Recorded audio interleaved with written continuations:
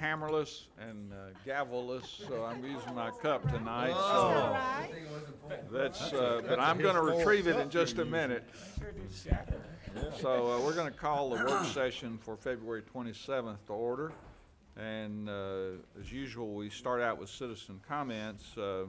Tonight we have John Thompson that contacted me on an issue that we had before the board and I offered him a moment to speak, and I've given him 10 minutes to give his presentation, and of course there'll be some opportunity if you have questions, but also he's given you a lot of literature. So John, we know who you are. Come on up and sit right here in front of the microphone, and we'll start timing you right now. Okay. Well, Mayor, thank you for having me this evening. Thank you, council members, for allowing me to take the opportunity to speak with you for a few minutes. The reason I am here tonight is myself and my wife are in opposition to the new proposed city ordinance banning the sale of dogs and cats in pet stores. And I want to start by giving you a little bit of history behind how our store came about. My wife and I opened the Poffick Puppy Boutique and Nursery about 2 years ago, and prior to opening our store, I was a vice president for a large corporation for 17 years, and my wife and I are both huge animal lovers, and this was an idea that my wife had presented to me more times in the last 7 or 8 years than what I really wanted to hear, because she was a stay-at-home mom and she didn't work, and I had a comfortable living, but my wife kept convincing me that we needed to provide this opportunity to the community. And I have an undergraduate degree in business administration with a minor in animal behavioral science. I have trained dogs in the past. I showed dogs for a little over 8 years, so a good portion of my life I have spent around dogs and other animals. My wife and I have invested a little over 3 years of our time and over $100,000 in our personal funds to open and operate our business that's located on Jordan Road. My wife and I traveled and spent over a year visiting and vetting breeders. We also interviewed and spoke with specialized transportation companies that were set up to transport our animals for us. We met with the commissioner of the Tennessee Department of Agriculture. I met with Diona Layden, who is the general counsel for the Tennessee Department of Health. I met with the assistant veterinarian of the state of Tennessee, and I also met with local veterinarians prior to opening our business. My wife and I opened our business right around 2 years ago, and in the last 2 years we have sold a little over 700 puppies.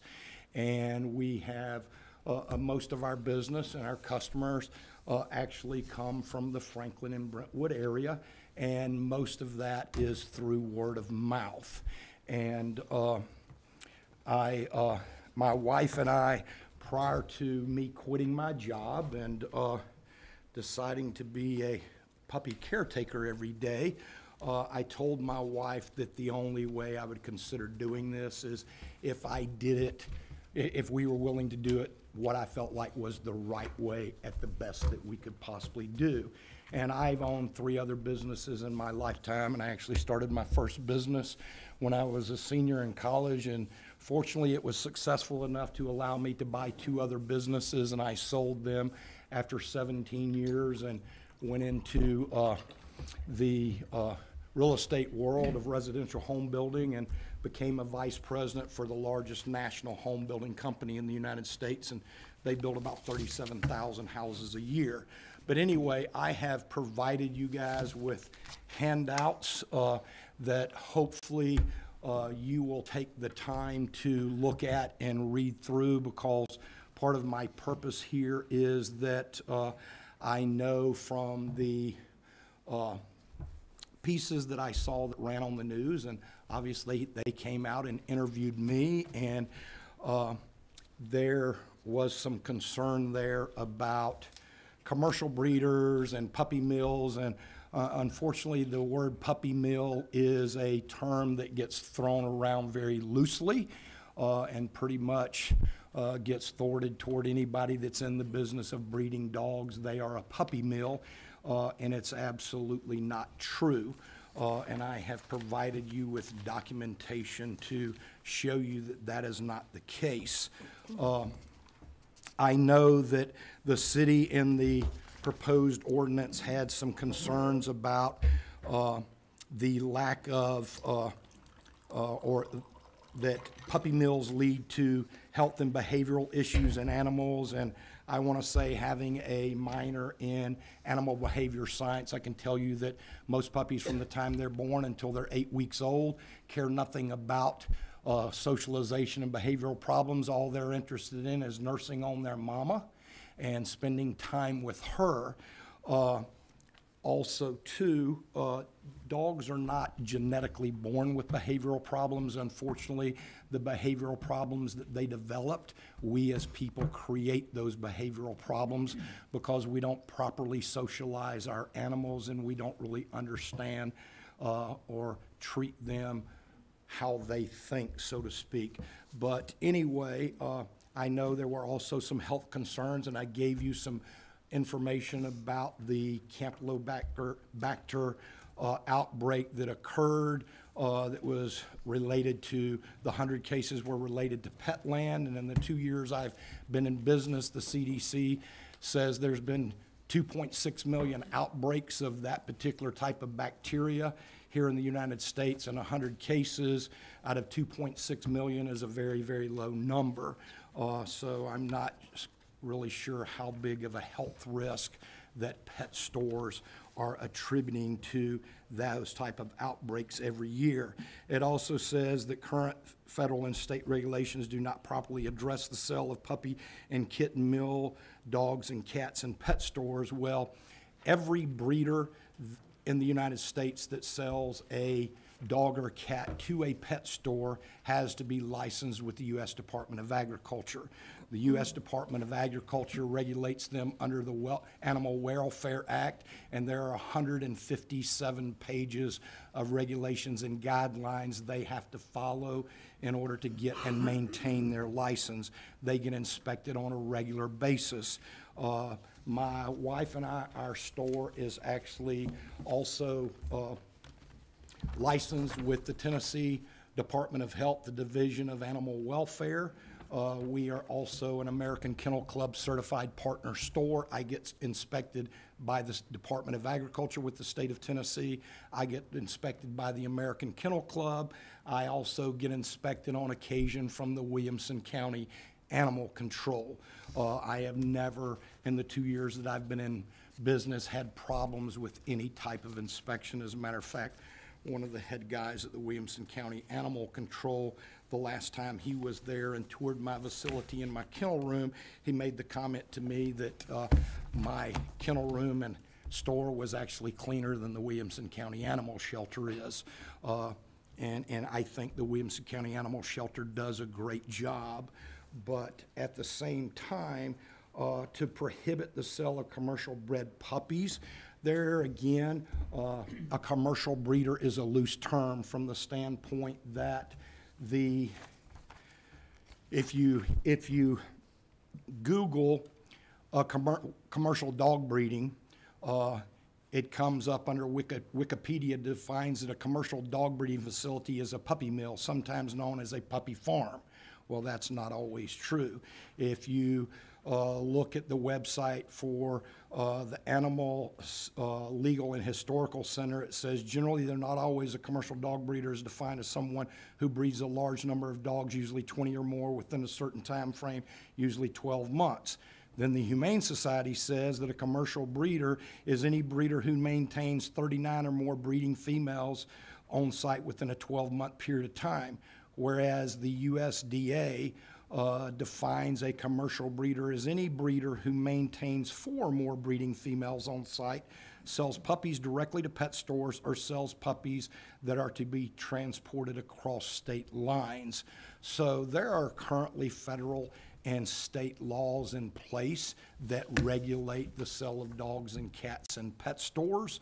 And I guess part of what I am mostly opposed to in this proposed ordinance is that the city wants to restrict my business to where I can only source my dogs from an animal care facility or an animal rescue organization. And I can tell you, if that were to pass, it would be a death sentence to my business.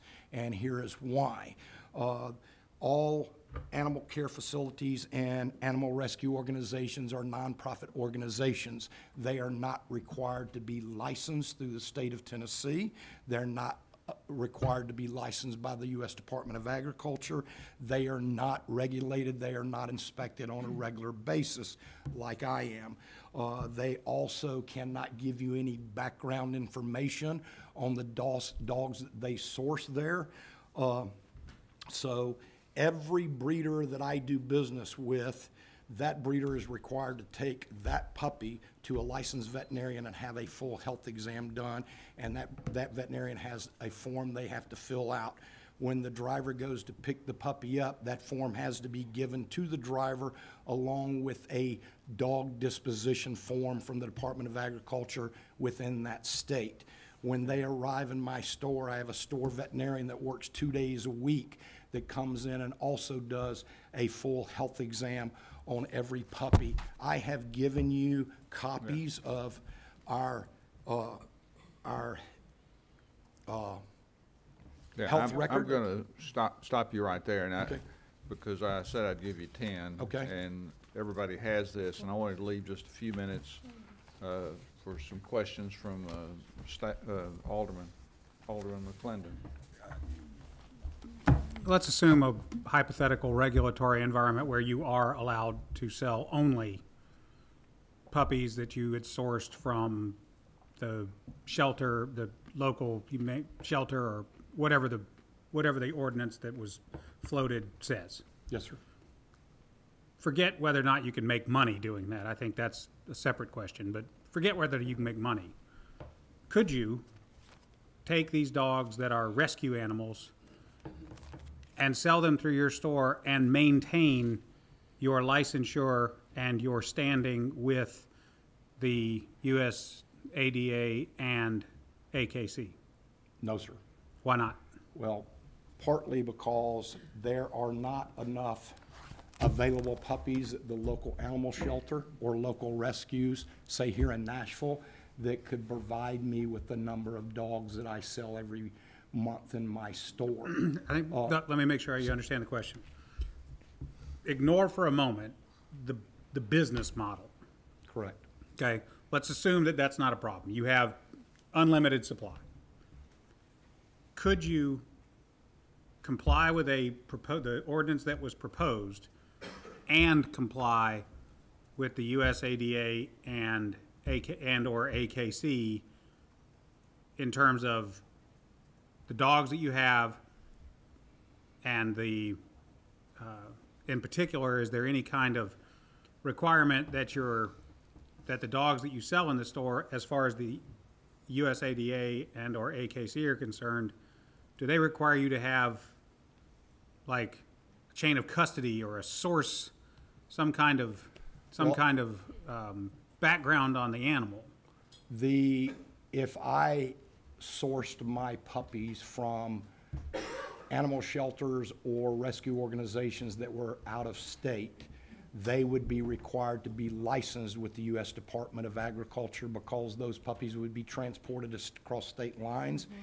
And I don't know any rescue organization out there that's licensed with the U.S. Department of Agriculture, and I don't know if they would go through what it would take to meet that requirement. So the first thing that would happen is, They for would all have to practical purposes, you would be limited to local rescue dogs. Correct. And they could not supply me with the puppies that I need in my store. Secondly, You mean as a volume?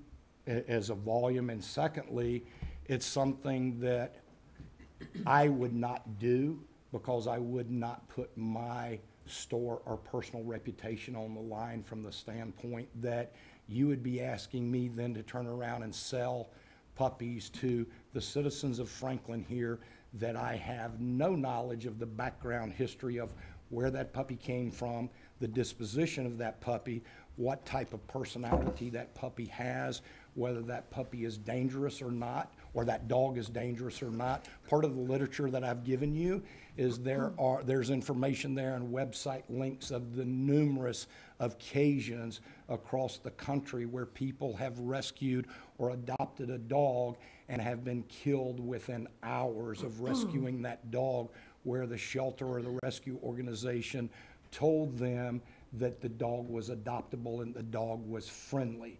And that turned out not to be the case. I don't know if any of you saw in the news last week where the 22-year-old girl in Virginia adopted 2 pit bulls, and she was very experienced in handling dogs and had a lot of work in that area, and she took her 2 pit bulls for a walk in the park, and they mauled her to death. And when the police arrived, the dogs were actually eating her rib cage. It was a horrific scene. There was another case recently where some people rescued a dog and they took it home, and within 3 hours it mauled their child, and they're now suing the rescue organization.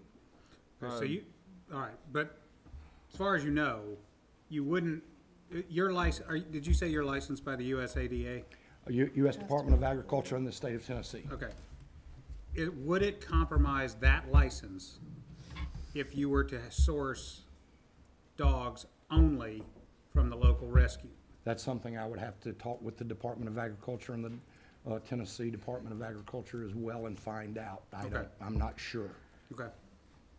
Well, I mean, aside from other feelings and opinion, well, I don't really have feelings, but aside from the other opinions I have about this draft ordinance, it would bother me to learn that your existing licensure would be jeopardized merely by trying to obey this ordinance were it passed. Well, I think part of the biggest problem that I foresee here, and part of what has made my business successful, and I've provided you literature on this, is that I am not required under state law to offer a warranty or any type of guarantee with my puppies, and I've taken it upon myself to do so.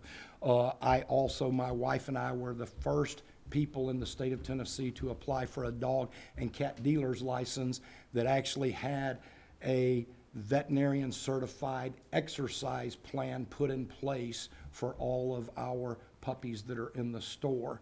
I'm going to stop you there if that's okay. That's all the questions I have. Yeah, and see if there's some more questions. I've got Alderman Berger and Alderman Martin. Okay, so the exercise, I've got a number of things. I'm going to be quick. Exercise plan, so there's no grass, no place to walk those dogs near you. Correct. So In my store, we have what we call puppy parks that are fenced that we built. I know, but they don't get outside, do they? The city does not allow us to take them outside, no ma'am. So your dogs are inside. According to the USDA, all dogs bred in mills or in puppy breeding mills that have, they are not required to be let out of their cages, by the way. So any breeder that's producing puppies never has to let the dogs outside the cages ever. First of all, I'd like to see your breeder records if you would make those available. I'd like to see a copy of your guarantee that you give the people purchasing your dogs. And I did ask the Department of Agriculture, Charles Hatcher, and he said we do not inspect pet stores only if they are a dealer. In the last weeks, the dog cat dealer inspection licensing responsibility was transferred back to us from the Department of Health. So I wanted to know about that. When you reference the pit bulls, you know, I won't be descriptive, just very descriptive like that, but I would say that you can pick out any example throughout the United States and the world. That happens all the time. But pit bulls are known to attack people. They're known for that. That breed is especially known for that. But Anyway, I think that there are some things I would feel more comfortable knowing about your breeders. The other thing is, I do believe one time that you had a breeder that that was responsible breeder that was on the horrible 100 list. So I would question, you know, where your breeders are coming from, the records of your breeders, because there are breeders that are most responsible breeders, from the knowledge that I have, are not selling to retail pet stores.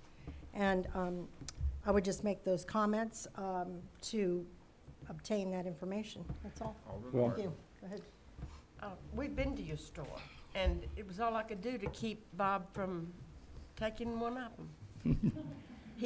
But they were puppies. They were puppies. But we told you, you know what we wanted. I wanted one that didn't shed, correct. and we want one that had a good disposition. Well, see, you could do that. I mean, you could. Now, whether you were telling the truth or not, I don't know. But you said you could work that out. Yes, ma'am, we do that all the time, and that is probably 80% of our business is that people come in, and most of our business is word of mouth. I, in 2 years, have spent $0 on advertising. Most of my business is word of mouth, and most of our customers are looking for mixed breeds that are hypoallergenic because they don't want to deal with the shedding and the hair inside their house. You can't go to a rescue or an animal shelter and them tell you exactly what type of puppy that is unless they have spent the money to DNA test That's it. true. And then also, it's not a puppy. Most of the time, they are Correct. older dogs. Correct. And if you wanted a rescue dog, or if you wanted a dog from a shelter, you could just go and get one. Absolutely. But if you want something in particular, then you'd have to go through somebody like you. Do you breed at all? No, ma'am, I do not. You just sell? No, ma'am, I do not. your And, breeder. and in answer to your questions, I'm sorry, I don't remember your name. Beverly. Beverly? Beverly, I provided you with information because you brought up the breeders that I do business with. I have given you a couple of USDA reports on a couple of my breeders. There are also pictures there of one of those breeders' kennel facility as well as their nursing facility, and as part of their facility they have exercise pens where they allow those dogs to, all of their dogs to go out and get exercise, so they are not confined to cages all the time as you may think they are. And most breeders nowadays, and That's in the package then? it is I'm part gonna of, go ahead and go to, part of the package. Yeah, I mean, I appreciate you being here tonight. We did hear from Ms. Cunningham last meeting. I don't know where we stand yet as far as whether this is even our decision to make. I've not been in your store. I have a teenage daughter that used to go visit frequently. And we ended up sourcing our new puppy from another place. And I've heard horror stories. I hate to tell you that. But I think that we've got to travel down this road a bit longer if this is our decision. And the process is more than just this board. The process involves the public speaking and different things like that. I appreciate the effort you put into this, but I feel like we're bouncing a ball around that we don't even know if we have possession of. So, and not to say that you're not here to fight for your business, and I get that, but Well, I can tell you that there was also a bill that was sponsored by the Humane Society and other animal activist groups here in the state of Tennessee that was put before the state legislature, and they called it the puppy mill ban, and it was voted down by the agricultural committee last week on the 22nd. It was never even sent to the floor. The bill got squished, and also I've provided you information that within the last week there has been a bill presented in the state legislature in Georgia to overturn the local pet store ordinance bans.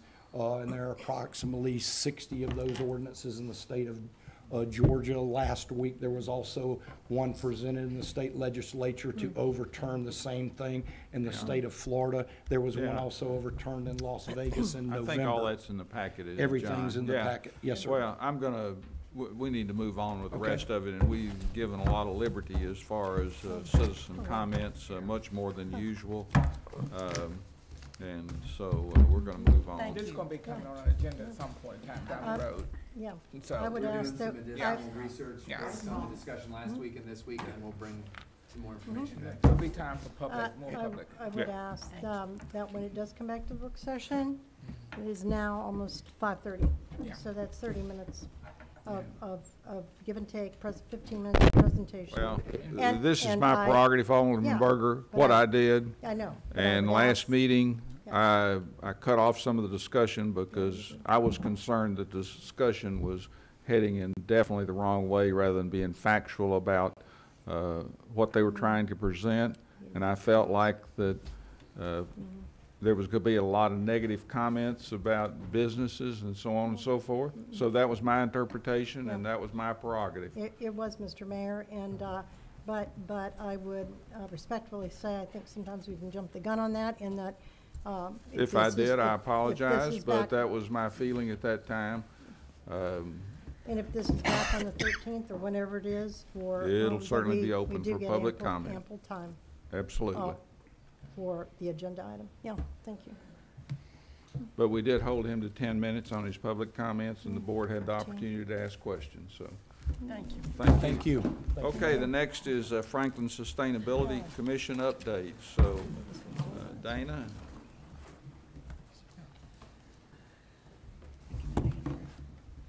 Thank you, Mr. Mayor. And Andrew? I wanted to recognize Dana Coase, who serves as the chair of the Franklin Sustainability Commission here tonight. We're going to go through these pretty quickly. Just wanted to touch on a couple of the priorities the commission has identified for this year. I'd also like to recognize all the members that serve on the commission. Dana being the chair, Bob Mario, who works for Tasser, the vice chair, Mike Leonard, who's our newest member, he's an architect, Will Dodson, who works for USDA, Patrick Baggett, the Franklin Tomorrow representative, Micah Wood, who was formerly on staff here, now he works for Volkert, Nancy Whittemore, who's a downtown resident and is the director of Metro General Services, and Todd Palmer, who works for Middle Tennessee Electric, who is Middle Tennessee Electric has been a great partner for the last 8 years, and they've been very consistent, steadfast, and Alderman Berger, who's our new B.O.M.A liaison. Some of the priorities, well, litter reduction, and we've made a dent in it so far. The city staff has been more engaged and more active in getting litter off the streets.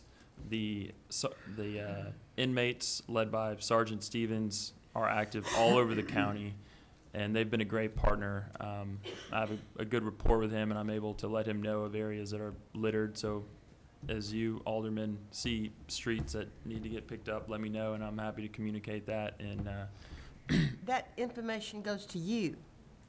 We'll call you with it. that's And then fine. you'll take care of it. I'll Is that do my right? best. Okay, I'll great, do my best. great. Yes. Because I never know who to call. You can call me. I'll Okay. run point on Spencer it. Creek.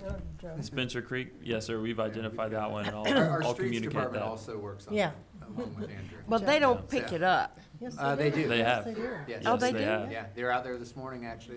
Mhm. Thank Yeah. you. Okay. There's Joe. Thank you, Good. Joe. So as the city continues to grow, it's going to increasingly become a problem. So we can go out there and pick it up, but we also need to be active, preventing it before it occurs. So that's something we're going to continue to chip away on. And Melissa and Steven in the communications division have been crucial in getting the word out. Okay, it's still up there. In terms of glass recycling, that's something we want to take another look at. We've considered it over the years, and I think it's time to revisit it.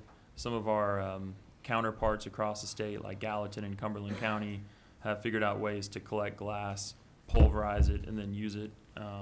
So I think there are some options, and we'd like to explore those. Energy efficient lighting. Streetlights, it's been somewhat of a personal crusade since I started working here. We spend a lot of money on streetlights, and there are a lot of savings to be had with streetlights. And I am happy to report that we've experienced some savings from 2008 to where we are now. We're spending a lot less overall on energy usage and maintenance. The city owns and maintains about 10% of all streetlights. Middle Tennessee owns and maintains the remaining approximately 90%. Of the lights that we own and maintain, the usage has gone down. For the lights that Middle Tennessee Electric owns and maintains, we keep adding lights every year. We've probably added 500 new street lights since 2008. Middle Tennessee has changed the way they bill for maintenance. Instead of it being a formula, they have started billing us on straight maintenance. So we've seen a significant savings, and that's a lot of what you're seeing there. We're also doing some pilot projects with them with LEDs. And Dana's talking about the Lead for Cities. So the Lead for Cities is another 2018 priority for us. We started investigating last fall. It entails the city providing data in the 5 categories that you see on the screen. We enter the data into what's called the ARC platform, which was developed by the U.S. Green Building Council. From there, we can either just use that ARC platform to be able to continually update data, track performance, see where we should shift our priorities in the future. We can also take it to the next step and get the Lead for Cities certification. So we currently have a complimentary access to the ARC platform, and we have data in there. I should say preliminary data based on a lot of data that's public. We've negotiated rates with the U.S. Green Building Council. They, at this point, have cut them by over 2/3. And so our next step is we're working to try to find funding to take it to the next step and pursue Lead for Cities certification for the city of Franklin. And then 3 more priorities to talk about. These are newer priorities for us. The first is public outreach and branding, really to let the public get more familiar with the Sustainability Commission, what we do, as well as how they can live more sustainably. Another newish one is the green business practices, something that we talked about once last year, but we want to take it to the next level, see if we can partner with the chamber to encourage the businesses in our community to implement more sustainability.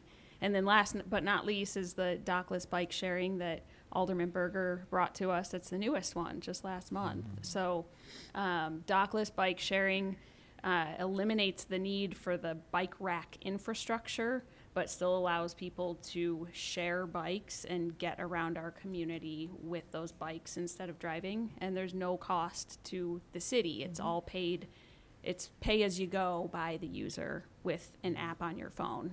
So that rounds out our priorities for 2018. So thanks for letting us share them with you, and we look forward to any questions or discussion. Alderman Peterson. Well, seeing about the bike, how many years ago did we receive some kind of grant for bikes? I don't know. The TMA group did for bike sharing. Didn't get the grant. It was a few years They ago. didn't get the grant. 2 years ago, yeah. No, I think the TMA group Debbie received said the grant. they were not awarded the grant. They dropped it. It Couldn't- was with we Pat Emery. Couldn't get the match. Couldn't get the match, okay. Oh. That was the problem. Is that- Okay. So we couldn't do it, Thank you. yeah. So I remember we talked to Pat Emery about that, and then Debbie said we had to let it go. And that was because, we had to pay for that, and with the dockless bike system, Would eliminate that. the companies and the city they don't have any cost. And I'll be it, interested to learn more about it. yeah, it works really, it's working it's a very interesting program working in different cities right now, yeah. Other questions, comments? Well, Yeah, I thought they I've did asked grant staff for to periodically bring one of our commissions in to give a report and update on what they're doing, so great report, and thanks for the great work you're doing, and look forward to you bringing Yeah. recommendations for us. I have to, excuse me. Alderman Martin? One and then I'll get question. Alderman. The green business practices. I'd be sort of interested in knowing what that's all about. I don't know what you're talking about. So it's called the Green Business Initiative that we would partner with the chamber to get in front of businesses to help implement recycling and generally other sustainability practices, green cleaning, improved air Energy quality, efficiency. energy Okay, efficiency. actually, there's a Yeah. problem Yeah. with recycling it downtown. You're right. And they've complained to me about it, and, you know, I don't know what to do about it, but it's the picking up, you know, in a business, in a commercial area, it's different from the blue bags in Right. residential Exactly. areas. So, you know, there is a need there. Mhm. You're right. So you might Alderman want to Branch. delve into that a bit. Thank you so much. Okay. We have a law against littering, right? It's just trying to enforce it, littering. I mean, It's you tough to can't just enforce. throw Very stuff. Yeah. So how do we, Yeah. it's difficult to enforce Yeah. that because the car You is need to see gone it. and whatever, so we just having to go into the communities and pick Yeah. things up off streets. There is- Unfortunately, we can't enforce Unless they see it. unless, and, Yeah. yeah, And report it. A lot of the litter is unintentional. It's Yeah. flying out of truck beds and, large trucks. That's a lot of it. okay. And we have a cover law here. Yes. So if the police see something coming out of a truck, first of all, if they see a truck not covered, they can stop and They can cite cite them. them. But if they also see debris coming out from a truck, they can cite them. But this is the problem we have with McEwen. And Joe knows this, every month we have a problem over there because it's constantly getting littered but due to all those trucks that aren't supposed to be on that road right now. And anyway, so, and of course, we're citing the trucks as we can when our police can be over there, but we can't do it every single day. But Pearl, you're absolutely right. That's one of the problems we have. And if anybody has any good ideas for how to address that, I think our board needs to hear about, and sustainability needs to hear about that, because we've talked about, other than citing them, and then we have our trash pickups, and then we do have more money in the budget this year. Eric, we were able to do that too. You might want to speak to that. Well, the other thing too is this is kind of the problem time of the year. Yeah, Because absolutely. what we do a lot, we do litter pickup associated with the mowing that happens along roadways.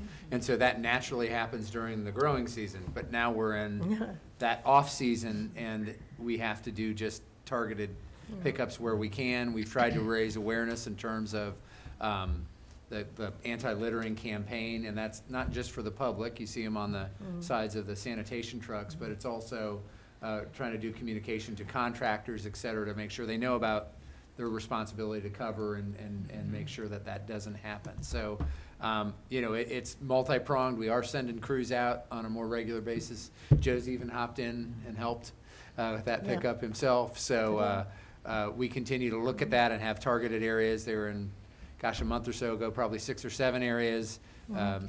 Hit some areas today, and we continue to look at that. And as you see areas, encourage you to let us know so we can get folks out there for that.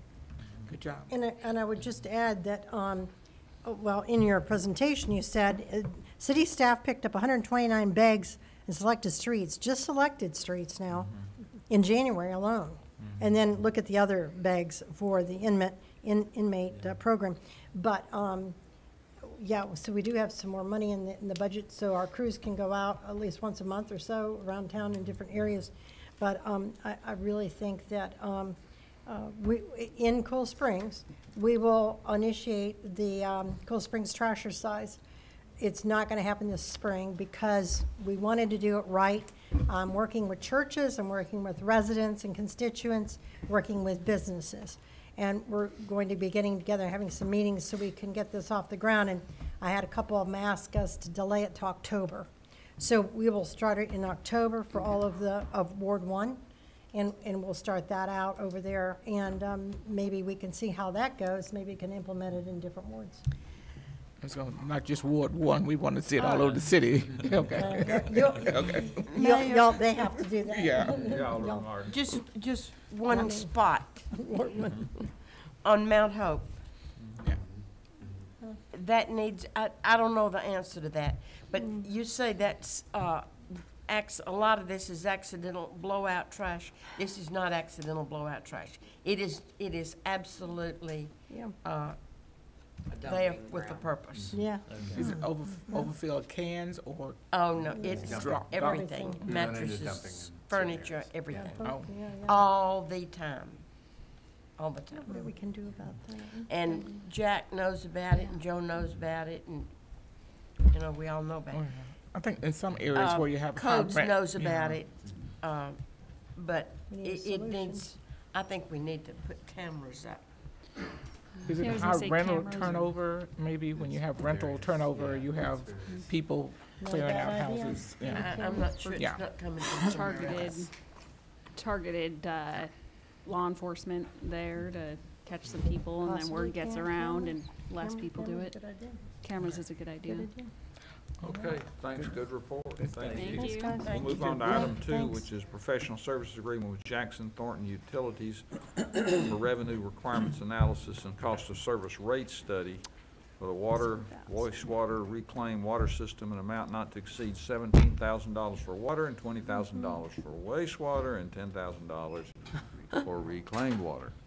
So this is something we've done on a pretty regular basis in terms of a rate study or cost of service study for our water, wastewater, and reclaimed water systems.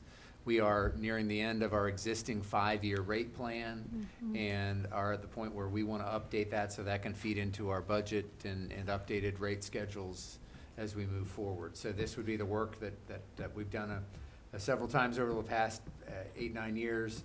And this would refresh that and look forward in terms of where we are in terms of the cost structure for each of those independent utilities. Again, they're self-sufficient, so we need to look at generating the appropriate amount of revenue to run the businesses. So this helps serve as a very helpful guide in doing that. And I think the 5-year rate plans have been very beneficial to it, looking at long-term needs of the system. So. Mark and Michelle are here to address any questions or add anything to that effort. I'd like to add too, with rebidding of the water reclamation facility and almost finishing construction of the water plant.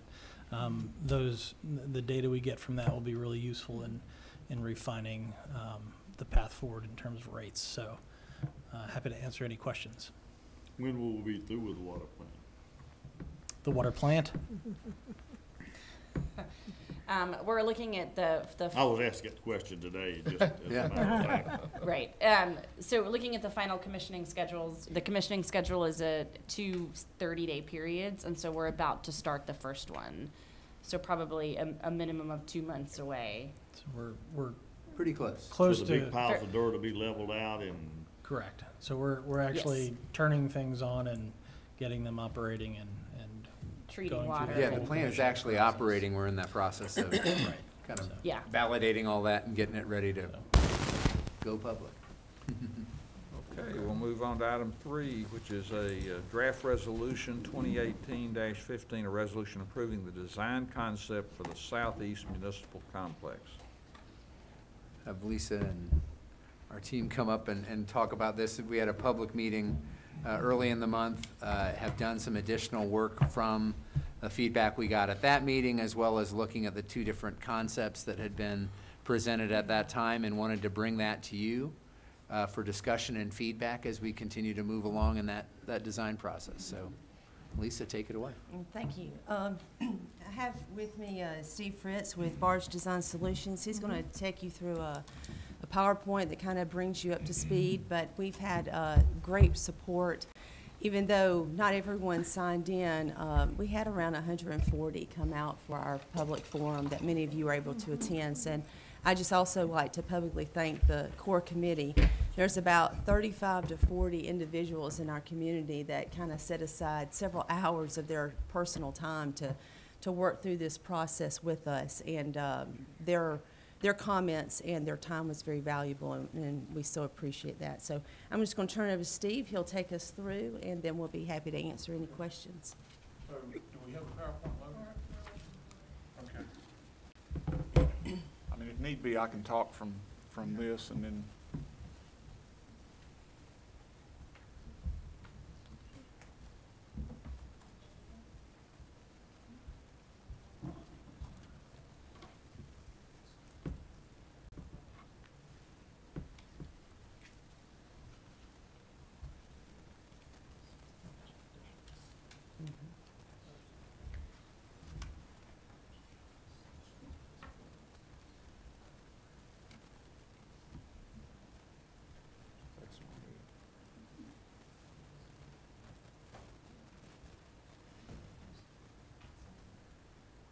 I mean, I can talk from, You want to go from the map? I can. I'll have to go through some other things that are prompt, but It's on our, it's on We our have it. thing Y'all now, have it. but I don't think I had it before today, maybe. I didn't have it when I first They downloaded it. had 2 copies, and there was an updated one to you today, so what you have is the most up-to-date one. Thank you. Says 2/27/18 on our Yeah. iPad. Correct. So they have the Exactly. PowerPoint if you want to. okay. Yeah. So Or if y'all you get to all, watch it. it. Yeah, if we you all got have the it. PowerPoint, then Sure. I can just talk through it as you're looking Sure. at it on the screen, okay? So the first slide there that's noted planning process, where we are is within the public, Board of Mayor and Alderman input. Following this, we'll be refining the plan and then moving to the next phase. The next slide just has some key site information. To remind you, I know all of you know where the site is, but it's 180 acres, 173 of which is in the floodway. 69 is in the 100-year floodplain, and then there's 38 acres that's completely out of the floodplain. So it's a pretty challenging site from that perspective. So the next slide is titled Core Planning Team.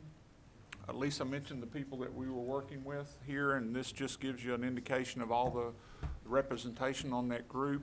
It's primarily city parks and engineering staff, neighborhood groups, local youth sports program providers, Friends of Franklin Parks, the Williams County Visitors There it is. Bureau, the There it is. Connectivity Committee, and so forth. Yeah, that got it now. Okay. Oops. Oh, they had it. So,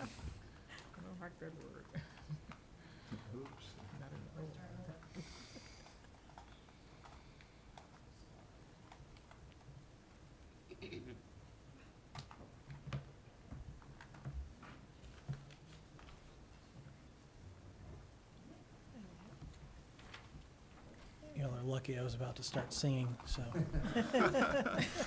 You, Mark?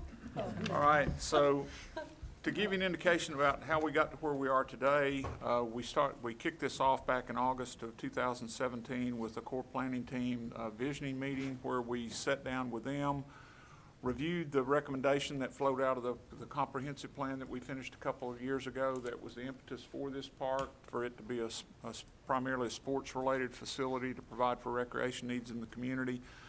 There was a list of needs from the master plan, and then we got some additional suggestions from the core planning team about what they would like to see in the park. We also did last fall the Carruthers Parkway traffic counts for the traffic analysis. We performed a site analysis of the site to identify opportunities and constraints.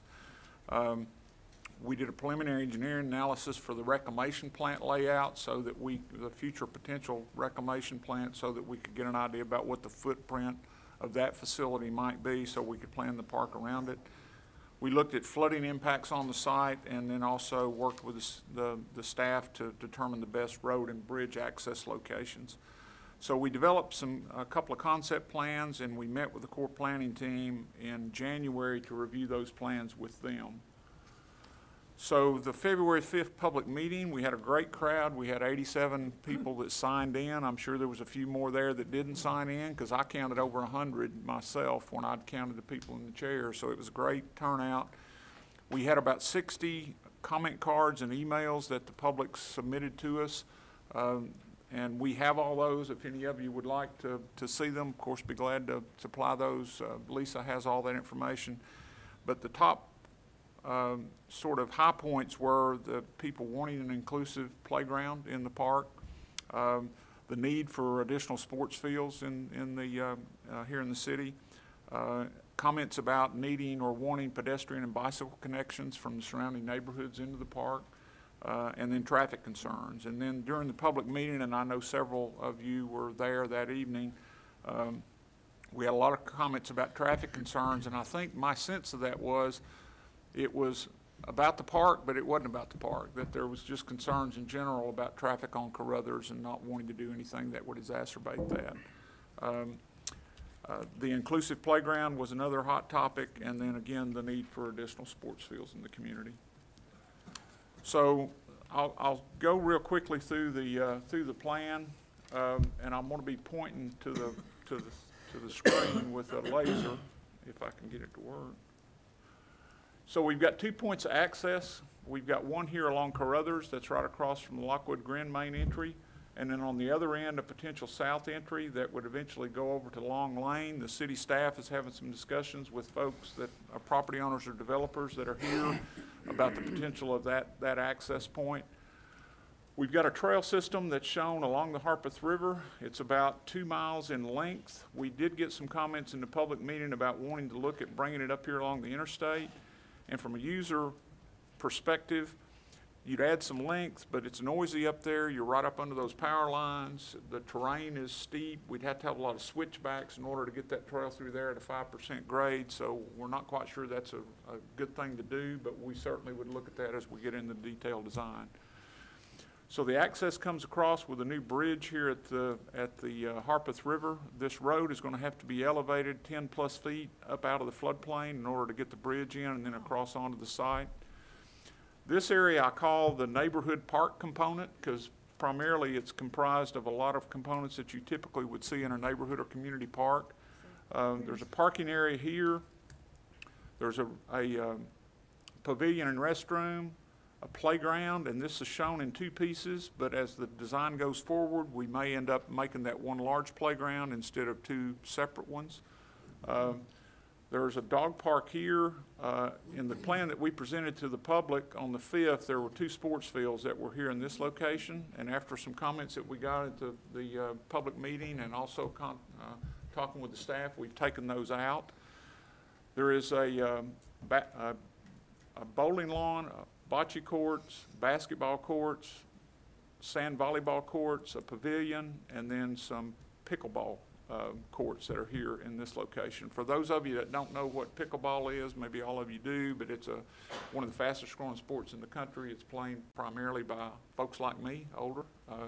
It's a mini tennis thing, so I get that question a lot. The reason I wanted to explain what it was, so sorry if you already knew. So here is the main athletic portion of the complex. There are 10 large sports fields, and these multipurpose fields are sized to accommodate lacrosse. Lacrosse is the largest user. It has the largest field dimensions, so we've got them for lacrosse, rugby, football, etc. So the county runs the soccer program, so it's not intended that these fields would be used for soccer. They'd be used for things other than soccer that use big multipurpose fields. In the central portion of this is the central building. It's a restroom, concessions. It would also have storage space for the Franklin Cowboys football equipment. It would have space for weigh-ins for the Franklin Cowboys. They weigh in the players each time they come to play, and other storage areas inside that building. Here at the main entrance, we have another playground and a splash pad and a couple of pavilions. We did have comments in the public meeting about people wanting to see that splash pad move up here. We also had some comments from people that have kids that are playing sports on those multi-purpose fields that they had a hard time keeping them out of the water in another park before they got to the field. So we'll look at that to see if that's appropriate or not. Adequate parking to serve the complex is located here. The maintenance building is in this area. It's outdoor storage, indoor storage for equipment and so forth, offices for the park staff, and then potentially a storm shelter in the facility. So this is the area where that's reserved for the reclamation facility.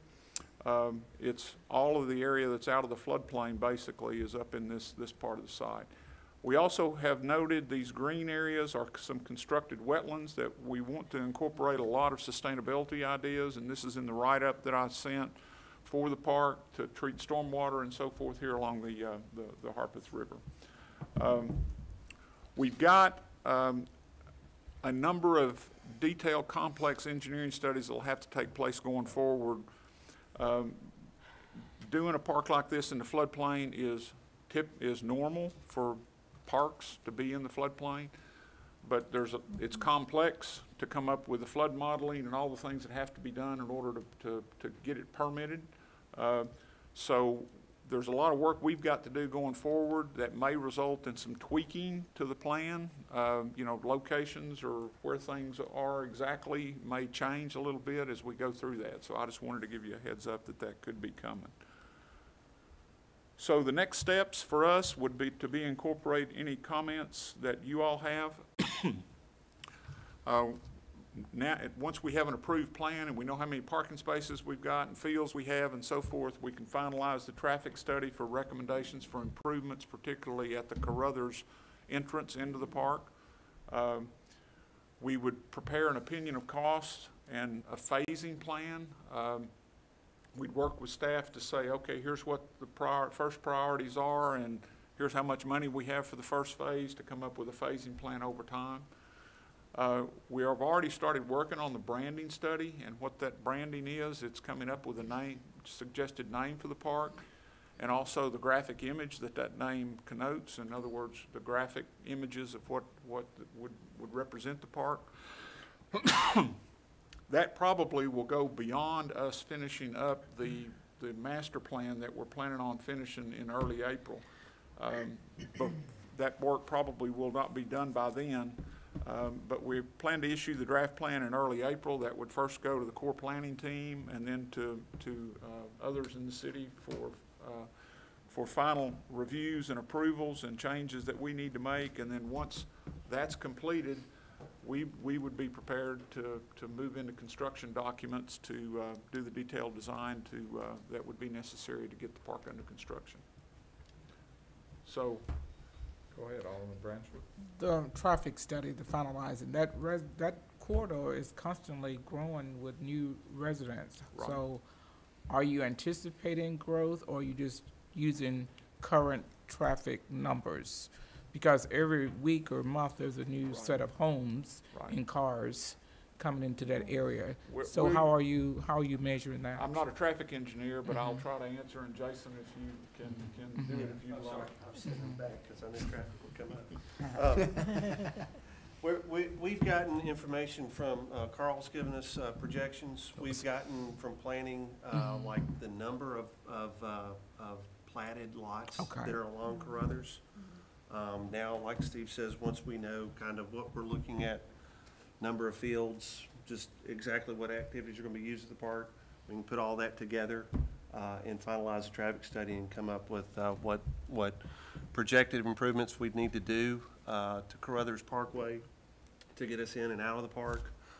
We'd also be looking at, I think we're looking at level of services at various intersections up all the way, I think all the way up to 96 is one of the locations we'll be looking at. So we're going to be doing a detailed study. Okay. It's just at this point, we're kind of at the concept phase, getting all the pieces together to throw into that cake. Thank you.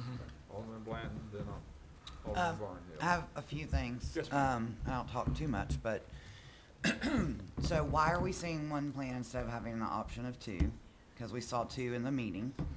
So that's, if you want to answer that, then I'll go on to the next thing. I'll defer to Lisa. Well, one of the things we want to be able to do is, we heard basically from the general public, what was the things that you liked, what you didn't like, and so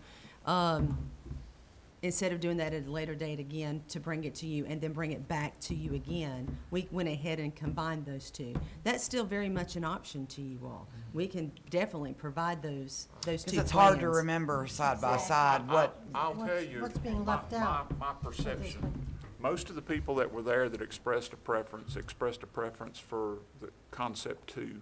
Okay? Yeah, which I don't feel like, is this concept 2? This was one. And the reason most people objected to concept 2, They objected to concept 1, is because of those sports fields that were up here. Correct. In the Okay. little, They took that out. okay. And that's gone. But all of the elements that were in there, we haven't removed any elements Right. except for those two sports Yeah. fields. So And- so according to her question. Yes, ma'am. What are we, can I piggyback off of that? Yeah. What are we missing in one? Well, that's what you just said.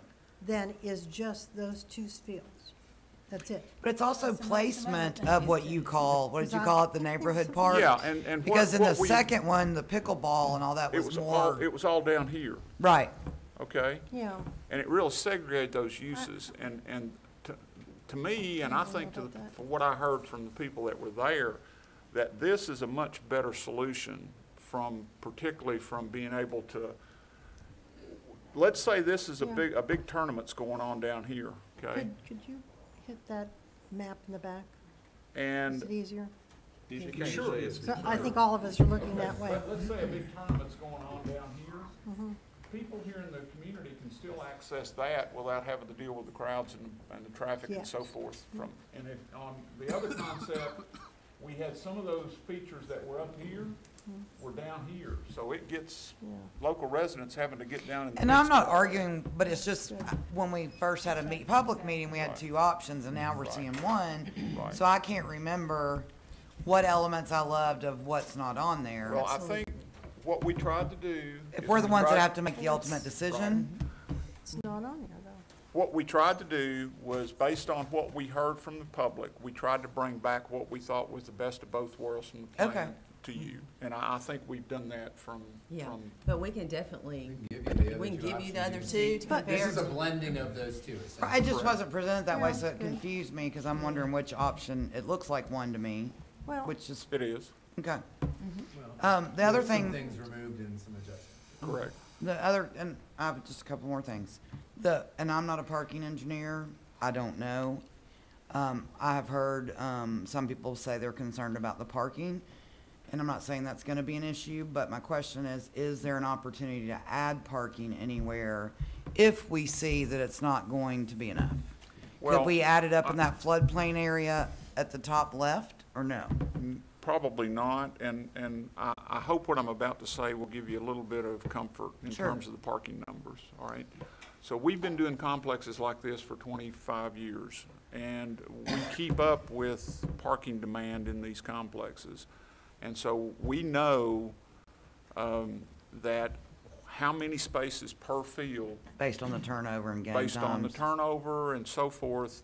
And we have not had, I've had 2 projects over the last 20-plus years that parking has been a bit of an issue. And both of those projects were at the bottom end of what we recommend. We typically recommend about 50 spaces per field as a bare minimum. And the ones that are towards that bottom end tend to have some issues.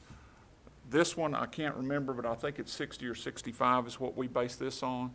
I'm confident you won't have any parking problems with respect to that concept based on our long history of doing these parks.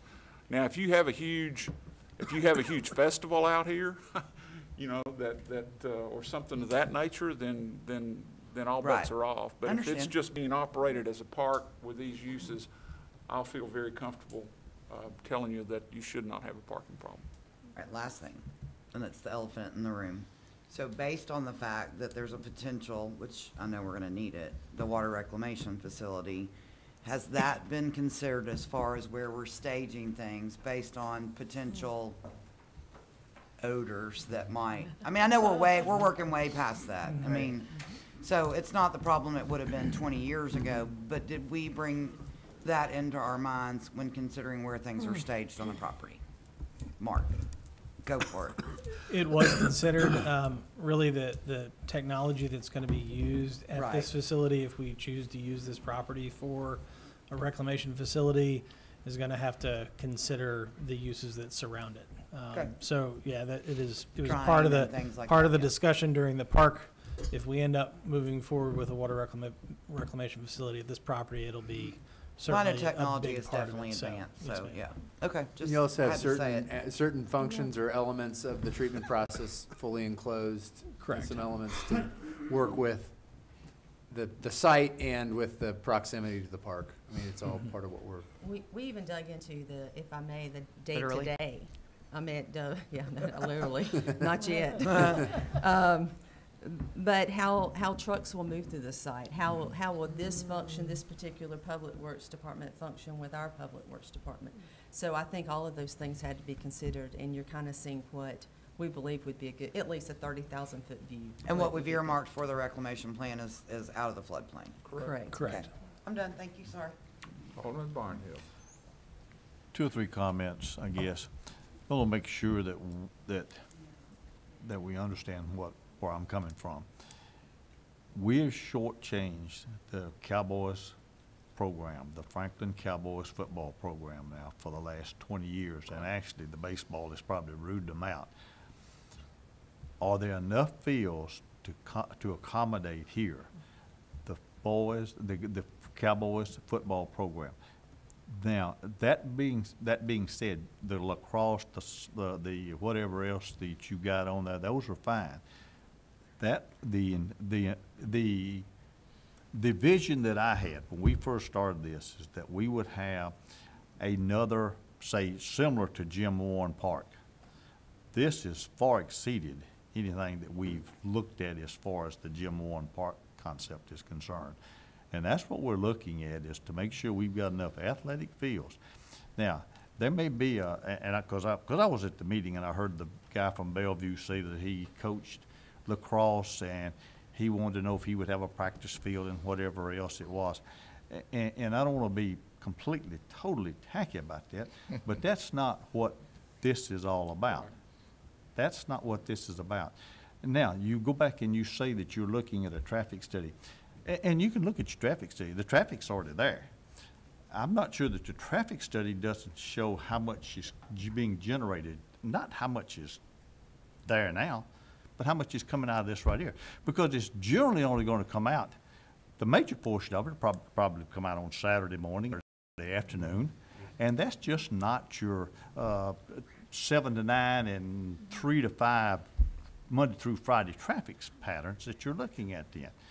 But I want to make sure that that's what my understanding is, and that we've got what we're looking for here as far as, I don't want to say youth fields, but youth fields that accommodate the programs that we have here in Franklin. And I think anybody was sitting here would admit that the Cowboys program has been shortchanged, if not rooted out, over the last 15 to 20 years. According to what Lisa and Paige and others have told us, that 4 fields will be sufficient to serve the Franklin Cowboys need. Okay, that's what I understand. Okay. Lisa, is that correct? Yeah, for their programs right now and for growth, but with 10 fields sitting here, they want to be able to, from a tournament, one of the things that Franklin Cowboys see as an option is that, yes, you have girls that are the cheerleaders, but they also see that girls want to play. And so they're looking at even considering what flag football would be. Allowing them to expand into all of these fields, you wouldn't have to where there might be times that lacrosse takes up one and football's on the others. But for tournaments or things that they want for growth, this allows for that. And so we've accommodated that. And I could see a large tournament or large potential for growth if you've got the facilities that are nice, attractive, that are there, then you will see growth in that particular segment of what we're furnishing. So I think, Lisa and her staff recognized long ago what you said about the Cowboys, and one of the driving forces behind this was their analysis of Jim Warren that said we've got to get the Cowboys out of Jim Warren Park and find them an appropriate place to be. In terms of the traffic, you're exactly correct that the traffic that's going to be coming in and out of this park is off-peak. It's in the evenings and it's on weekends, so it's definitely off-peak. Alderman Berger, you too, Alderman. Yeah. Didn't you say you had lacrosse fields in here? Yes. Yes. All of them will accommodate lacrosse. Oh, they will, okay. All can do football or lacrosse. Okay. Or a combination of. Yeah, so what you've done is you've blended 2 options and gave us the best of both the options with the elements that the people desired, correct? That the people wanted. That was my interpretation of the comments that we got. So you took what they desired in the 2 concepts and put them together, is what I'm hearing you say. Yes, ma'am. Yeah, and I like the fact on this diagram that on the left side over there that you've got it separated from the fields. I think that's important. I think you have to keep it that way because you don't want to, when people want to use the park, if the games are going on, they don't want to be having that on both sides. So I agree with that. The other thing is, could I ask you why tennis courts were not considered here? Because I constantly hear people saying we don't have enough tennis courts, and that's a huge issue. I'll have to go back. I'll have to go back and look at the comprehensive study, but I do not believe that the comp plan identified the need for tennis courts. It identified pickleball. I mean, granted, because you have tennis. Yeah, I know, they want that At too. Jim Warren, we've got some planned, but county has a large tennis program too. So we're not seeing, we see it from the recreation. Sir, Yeah, I'm but- sorry. There's a lot of private tennis courts. There is a lot of private. Yeah, It- people- It doesn't people are- mean there's not a need, but Yeah, there is a need. for in the park that, a lot of this stuff we will be putting in the floodplain, and it does make a difference. Now, I will say to you, in the FSD, the Franklin Special School District, we have identified sites for additional tennis courts, for future. So it's not that we are ignoring it, but for this particular team area, we use did not. and team Could be play, team Team use. or just individual. General or public. general public. Yeah, Yes, because ma'am. I think we've also looked at, Liberty has the potential It to have does. some It's tennis in the courts master as plan well, for in that that master particular plan. part. So you've got it in some other places, Liberty but not has all- necessarily, Liberty Here. has all that land just sitting there. so there's more, I'm yeah, like, there's why more isn't phases this of being Liberty used? to come Yeah, forward. to. okay. And the other thing, the only other comment I have is, you talk about naming the park. Have we ever talked about naming the park? You take corporations, you take individuals' names, and having somebody, like Bridgestone, they do naming rights for what, 5 years, 10 years, something like that? Correct. And then they change the name, or they get the same name back, depending on who wants to up the ante and do another sponsorship. So why don't we think outside the box about sponsorships for names? And have people, individuals or companies, And we've done that yeah. with the Tractor Supply Yeah, right. arena at Harlansdale. Yes, we have. The dog parks have a naming Exactly. arrangement with Mars, so I think we've actually even done a policy around that as a board. So we can Okay. revisit that with you as I think we as would like that naming is discussed. But that is, a framework's already set up for us to explore that. Exactly. I was just going to refer to that at Tractor Supply, because I think that would be a good idea to look at this park. And I think what we're not talking about, but the new Lockwood property, all of this would be one name of some sort. Now, again, it might be a specific complex that we do look at naming rights for, which I think is a very positive thing. But we're looking at that as over 200 acres is what is the name for the entire, not just this particular, but when Robertson Lake and all of that come on board, should it be one? And then that's something we'll be bringing back to you, but we're just now beginning to get in that process. Well, you could have a name for all of it, and then you could have specific names for the different Absolutely. sections. Now, I wouldn't say a different name for every field or anything, but different sections. Sure.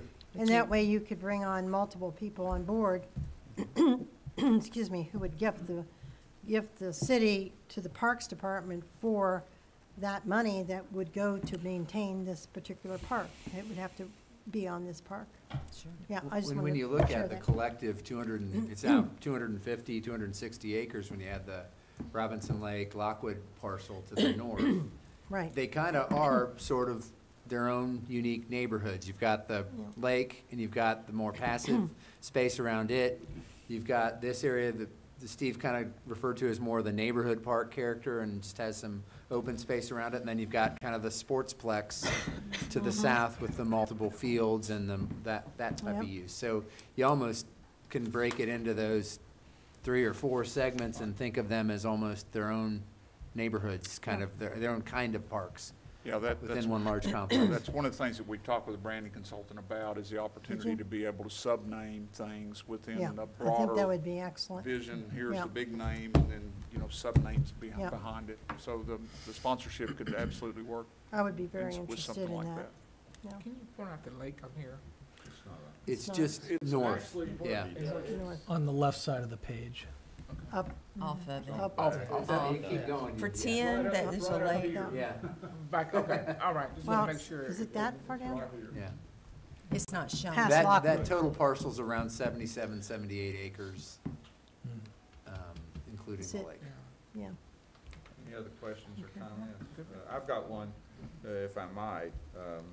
I spent some time this week meeting with some people who are very interested in inclusive playground, and I have some experience with that because our orthopedic academy used to, every year when we visited a city, you know, we all built an inclusive playground in some of the larger cities in America. But one of the things that impressed me from talking with this group was that, you know, I've kind of always thought of the kids and wheelchairs and things like that, but we have adults with disabilities too. So I didn't quite hear anything that addressed that. Is that just more refinement in the overall plan as you go forward? And maybe this isn't the location. Well, I think, if I didn't, I should have. I think the write-up says that this playground is for all ages and all abilities, and that's what we would intend to do. It would accommodate not only children, but everyone with all ages and all abilities. So that's going to be, we know how important that is, so we will be spending a lot of effort in the design of that playground to make sure we get it right.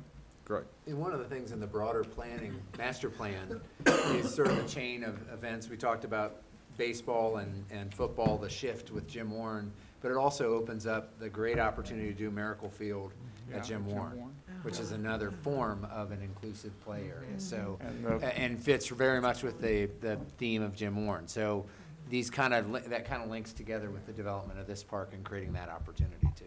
Yeah, and the Miracle Field was mentioned in the comprehensive plan at Jim Warren Park. Okay, we're going to move on then. Item 4, we're going to defer to the first meeting in March. We'll get back to you. Yep. So we'll go to number 5, which is discussion and guidance on modifying the City of Franklin's hours of construction, specifically reducing the current subjectivity associated with staff having to determine whether construction noise is a nuisance. All right, this is we wanted to open this up for some discussion with the board and some feedback. This is something we run into on a pretty regular basis with ongoing construction activities in and around neighborhoods, et cetera, and as neighborhoods develop, and wanted to kind of walk through with you what we're experiencing and some ideas on how to work with what's in place and what we might be able to put in place to be responsive to those needs, but also recognize how that process works. So Vernon and Lieutenant Wilhite are here to talk to you about our experience and talk about where we might go from here. Thank you, Eric, and good evening, everyone. I want to start this conversation that we're only looking for guidance, because over the last number of years, we continue to see an increase in construction activity and investment, and with that comes problems and disruption in neighborhoods. And particularly over the last couple of years, Lieutenant Wilhite and I have come to know each other much more than we have in the past, because she's contacted me early in the morning, after hours, at night, on weekends and holidays, when her team has run into situations, because there is some ambiguity with the ordinance that we have in place that was established many years ago. So from where we're talking and coming to you from is our police department in particular, but also our building and neighborhood services staff and those that take calls from citizens, are spending an inordinate amount of time monitoring when people come to work. And I think we have some recommendations to do better, but I'll let Lieutenant Wilhite go through some of the challenges that we bullet pointed here, just to give you a taste of the challenges that we're dealing with. I want to say thank you for letting us speak tonight. The challenges that the police department that we have is going to a construction site and somebody's calling in, but distinguishing the loudness of the noise. And because it's loud to one person, it's always by perception. And so when the officers arrive on scene, it may not be as loud as the individual that's calling in and saying it is. So we're having to distinguish whether or not it really is a violation or if it's not. We have people that call in at 5:45 in the morning because materials are being delivered for the 6 o'clock start line. Do we allow the trucks sit there and idle? Or do we ask them to move? And so, again, these are just the little challenges in which we are being sent to. And, you know, we talk about this, but as a development that took place in Amelia Park, we were getting calls constantly. And it was just on weekends at night. I would receive phone calls at 9 o'clock at night about somebody's working. And so I would have to try to send an officer out there.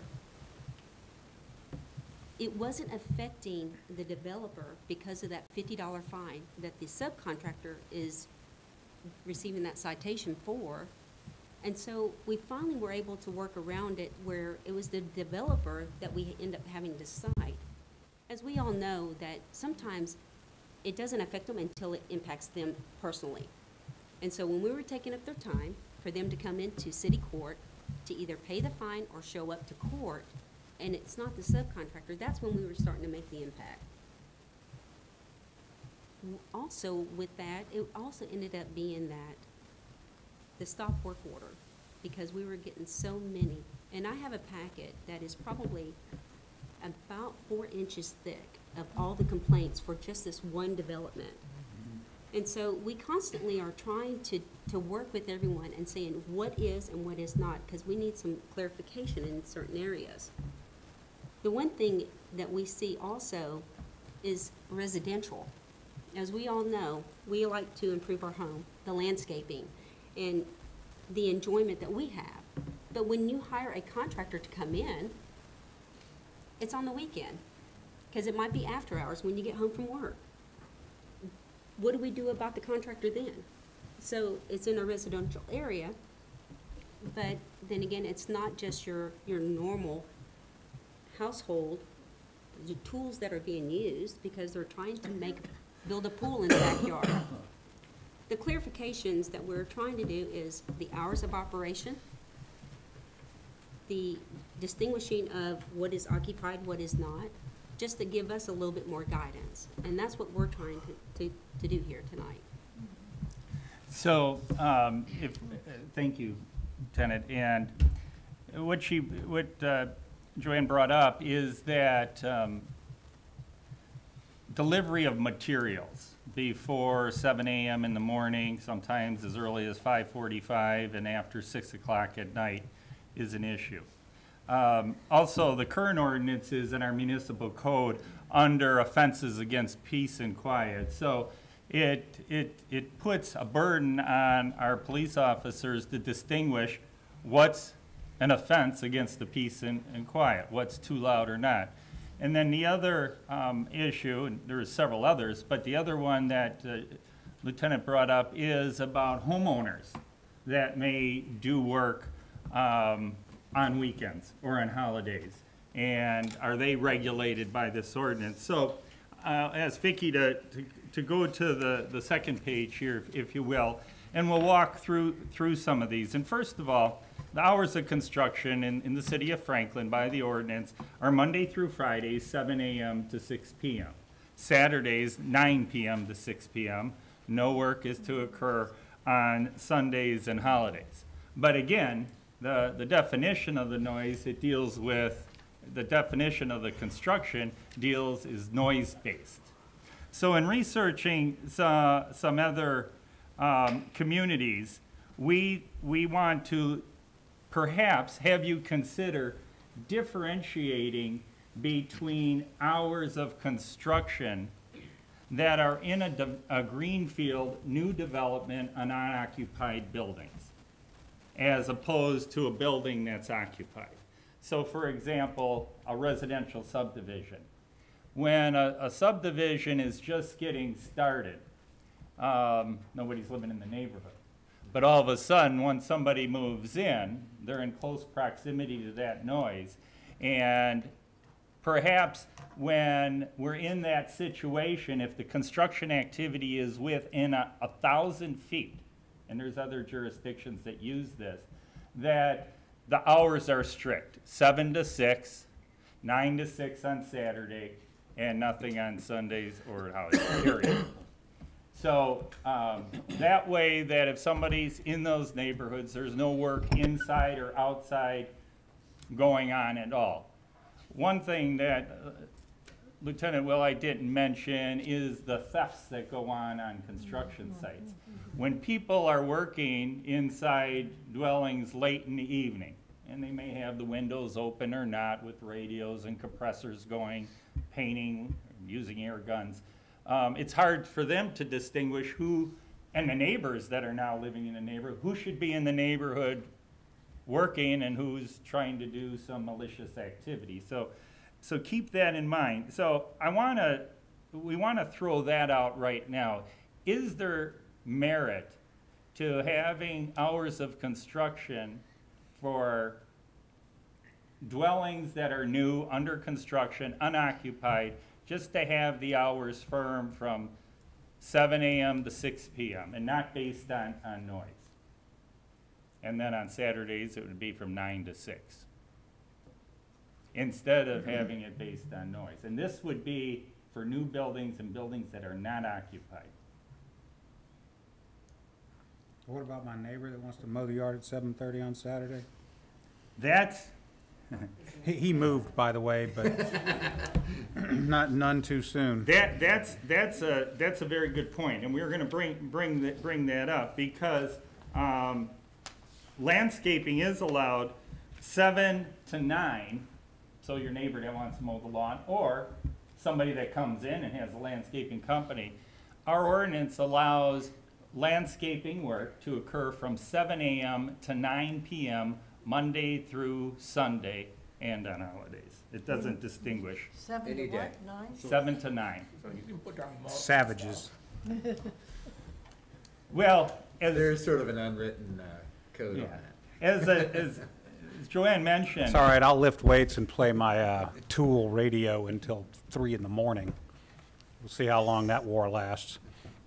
As Joanne mentioned, we do have this issue with homeowners that purchase a home and may want to do work on their own, landscaping work or not, improvements, put in a pool, build a deck, that we'll get to that point, we could distinguish between people that have a vested interest in a neighborhood.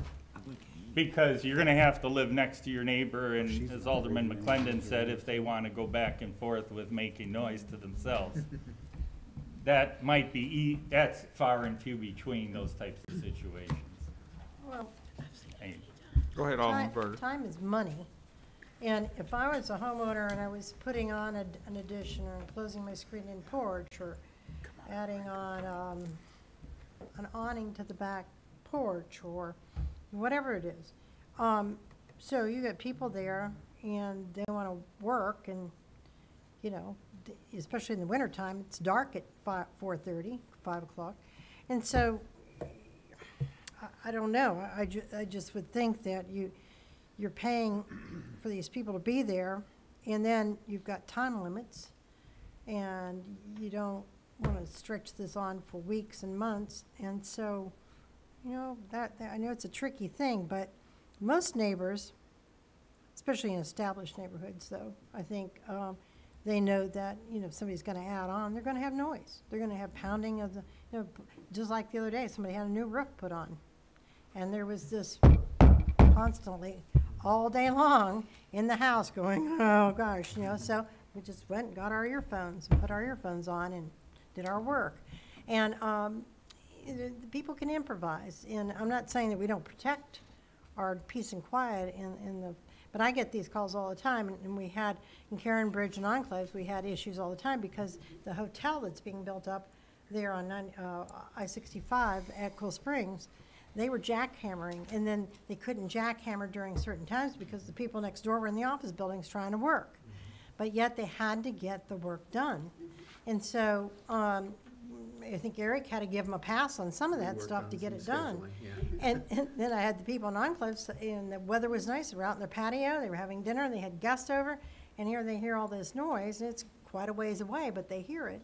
And hearing it's one thing, being disturbed by it's another. So, I think we've got a bit of a dilemma, but we've got to let people work. We've got to let people get their work, get in, get their work done, and get out. And then sometimes we impede that work by slowing them down. So the landscape, 7 a.m. to 9 p.m., I don't think most people have a problem with that. But, and then I would say, how are you going to control, theft was the other thing. I mean, that I'd like to know, how are we going to, as a city, how do we do that? You have contractors that steal from contractors. So it's hard to determine because that person's not out of place. But if they're not supposed to be on site, that makes it easier for us to distinguish what is reasonable for us to stop and investigate that situation. And so it allows us that little bit of leverage of going, this person doesn't need to be here.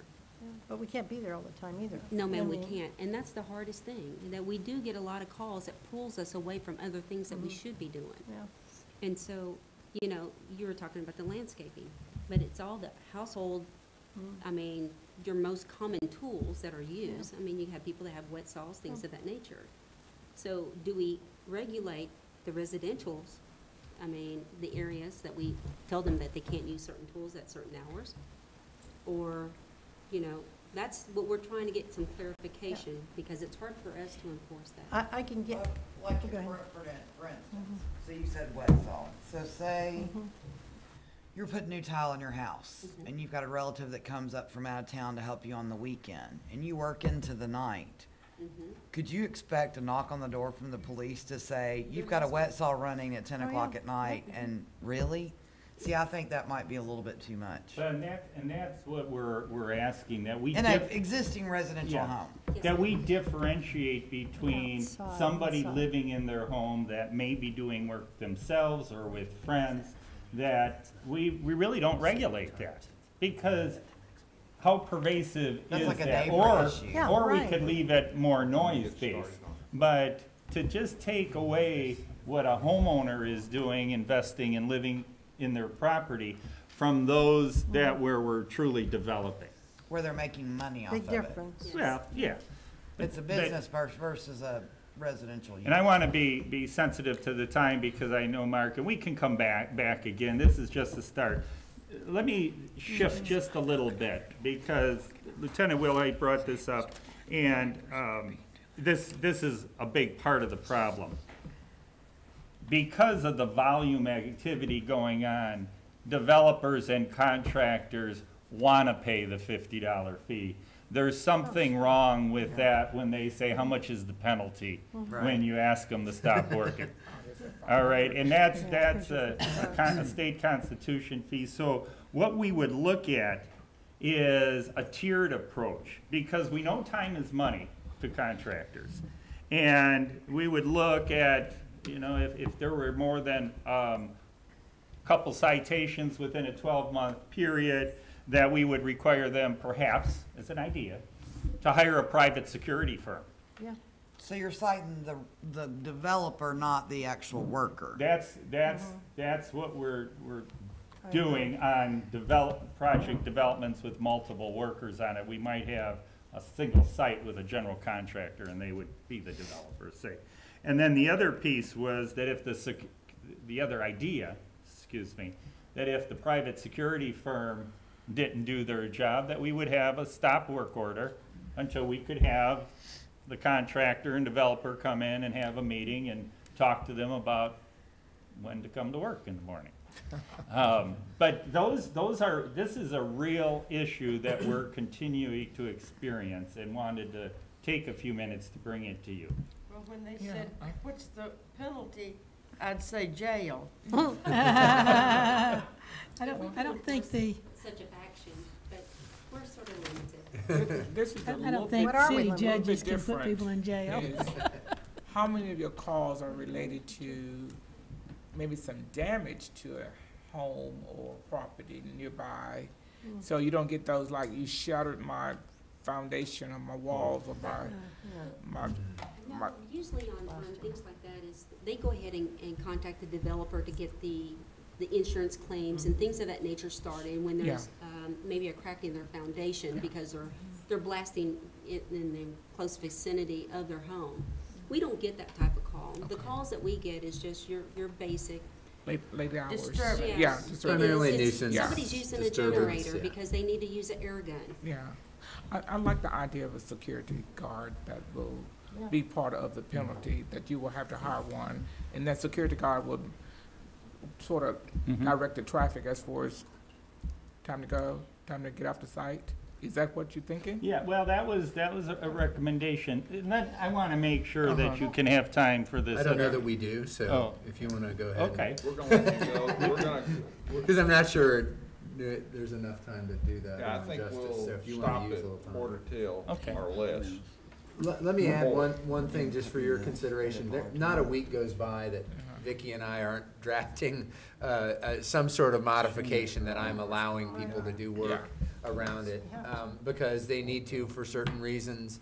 And we're especially flexible around areas that have that, they're further away from residential areas. I mean, we grant a little more latitude. So this concept of the 1,000-foot or some basis is kind of how we're operating on a pretty regular basis now, where we recognize that that's largely a commercial area. Residents are very far away. And so we'll give them a little more play around hours and types of work at certain times. And by and large, that seems to work okay. We always qualify that as soon as we get complaints, we'll go back to the standard hours and standards. But that is, you know, without it being in any formal structure, that's essentially what we're doing now is granting some latitude to folks that are further away from residential and especially the green field that Vernon and Joanne referenced. Alderman Martin. It's my understanding that not too long ago, you all had a call at 4:30 in the morning because we were getting the parking garage cleaned. Yes, ma'am. And it was disturbing the neighbors Yes, ma'am. at 4:30. And I think you all probably knew all about that, and so you stopped it. We did, but the situation that we're running into is because there was no clarification about city work. Okay, this is something of the parking areas, things of that nature. But as we know, there's some preparation that needs to be done prior to the regular business day going. And so. I understand that. And yeah. so, yes, we do get a call, and yes, we did put a stop to it one time. And, but that's another thing that we're looking at. Well, we need to get some kind of answer to that. Maybe there's nothing that can be done. Maybe 4:30 is the time, the only time it can be done. I don't know. Seemed like a little early, but. It takes a while. It takes time, and you need to do it when the garage is pretty cleared out, and Well, maybe bringing these- people in on a weekend costs us a lot more in Maybe terms these of overtime and folks, disturbance. maybe I could suggest that It's not empty on the they go weekend. out of town. Right. That how often does that happen? I think we do it quarterly, is that right? Joe, Quarterly, we do the garage, Garages. something like that, every few months, yeah. I would add that. I just suggest they take a little vacation. Well, there's some common sense. Well, I things. wanna say that we're talking the big picture, the pervasive types of issues. Yeah, I know Any that, I city know that. facilities, city essential operations, emergency repairs that people need to make, completing a certain phase of construction, pouring concrete, and you're getting to the end of the day. And also maintaining the city administrator's authority to grant approval under unique circumstances. Those things we're not talking about here. We're talking about the majority Well- of people that are abusing the problem because they know that if they get a citation, it's only $50. It's peanuts to them. Well, the reason for that is that the city court can't give a. That's right, that's as much as we Anything over $50. Plus court costs. Yeah. I That's should right, add that. that's Right. Another $50. That help you at all? But to layer some other Layer things. some I things think on to it. layer Sure. some other expectations. You have another question? Yeah, I the did, parking well, garage. yeah, because, okay, so these questions, is there an interest in changing the hours of construction and make them the same as Monday through Saturday? So Monday through Saturday, 7 AM to 6 PM? Some consistency, I know that I- people enjoy their weekends, and that was a recommendation we wanted to Yeah. throw out. Yeah, I Is there would, interest in that? yeah, I think I would agree to that because, you know, I don't see any harm in letting people start. I mean, this isn't, unless it's gonna be every Saturday, somebody's gonna do something. You know, how many times a year are you, in a lifetime of your home, are you building on, or are you doing different things? How often do you put a roof on? Those are the kinds of things. So, you know, I think there should be some leeway there. Then you said, should we differentiate about the, excuse me, the hours of construction between greenfields and unoccupied buildings versus residential absolutely. We have to differentiate against, among those two. hours of construction. And then this one, apply without exception to all construction, whether it's indoors, outdoor. No, we have to, you have to have a difference of that, because indoors, if you have your doors and windows shut and you're working on a building, no one may hear it. Now, they may, depends what you're doing in there, depends what tools you're using too. So I think you gotta get some leeway there on that one. And then cleaning the streets, yeah, you know, that's gonna happen. You're gonna do that in the morning. And for the garage, if we're gonna clean the garage at 4:30, like this one, then the brownstones and the people around there ought to get a letter saying, next month on Tuesday at 4:30, we're gonna do the garage. Be prepared. Just know it's coming. It has to be done. It has to be done when it's empty. So we just, as a courtesy, I think that would help, so the people at least know it's coming, and then they're aware of it. And then the last one, I think, if we're gonna perform, the city and its contractors and utility companies, should there be an exception? Well, within reason, yeah. Maybe not all the time, but they're like the garage. There's a reason to start that at 4:30. So I think that's within reason, and what's reasonable and what's needed. And then your authority, Eric, for city administrator, and it says perhaps 1,000 feet or more from residential occupied building. I'm not sure it needs to be 1,000 feet. It depends again, where the heck are you and how many houses around? Are you next to 500 feet and you've got 1,000 homes within that 500 feet, or, you know, within 1,000 feet or something? You have a big subdivision, do you have just, you know, Well, a few? if you're the one person that's in there, though. Yeah, exactly. But you're disturbing more people, and sometimes, I think these contractors, okay, then you talked about theft and everything, and then Pearl brought up about monitoring, you know, about the $50 and all that. I think these developers, they're gonna have to hire somebody to be on site to make sure that people are starting and stopping at the right times, but they're also gonna have to hire somebody on there, like I know Pat Emery has somebody over there all the time. Their contractors have somebody on site most of the time, looking around and making sure that theft isn't taking place, because, I mean, that's a big project. Maybe some of the smaller projects, people don't do that, but, you know, some of these, I think we have to be somewhat flexible on some of these. We have to get the job done, but yet at the same time, it's, you know, it's a balance of trying to protect people's sanity and quiet too. Given that last comment. So is it mom and pop type of disturbances as well? The little mom and pop, when I said the local resident, the homeowner, and the neighbor? Some are. Yeah. But some aren't. The majority that we had is. The reason I'm saying you won't be able to hire a security guard for that, but you can have a human component to that. Yes. Yes. Okay. All right, we'll be back at 7 o'clock. And did you address, go ahead, did you address, I know we're over. It could be Rural Oaks, we've got, you know, of course, the blasting's one thing, because we go through the state fire marshal. But Rural Oaks, somebody, just in, before she was in.